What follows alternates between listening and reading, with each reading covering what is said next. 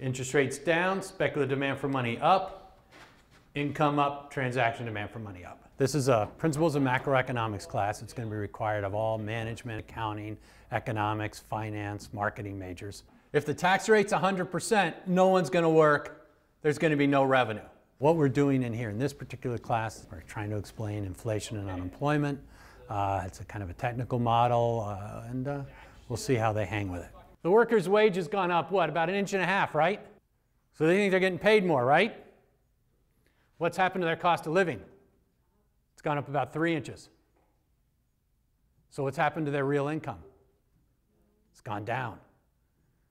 Oh, the emphasis is on them understanding the real world. We start every class with, are there questions? And if a student has any question whatsoever, we go on that and talk about it and try and fit it within the context of the theories of this class. My question was, how is that, I mean, the stocks went down on Monday, and I'm really curious, is that really going to snowball and actually start doing something, because the main point was that the government's going to take too long to actually do something about our deficit? Yeah. Remember earlier this semester they downgraded Japan?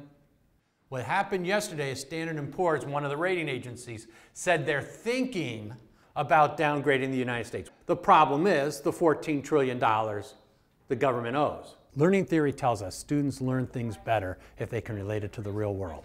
So in macroeconomics, I've got to tie it into current events. Greece again is in the news today. Apparently overnight, someone leaked that they're discussing a restructuring of debt. Restructuring of debt. If Greece owes you money and they restructure your debt, it means you're going to lose money. It's certainly easier to teach economics now than it was, say, 10 years ago. If you can't make it interesting from basically 2007 until now, you might as well retire. So this is why people are seeing China as an increasingly wealthy country. And with wealth comes foreign policy power. So is this answering your question? Yeah.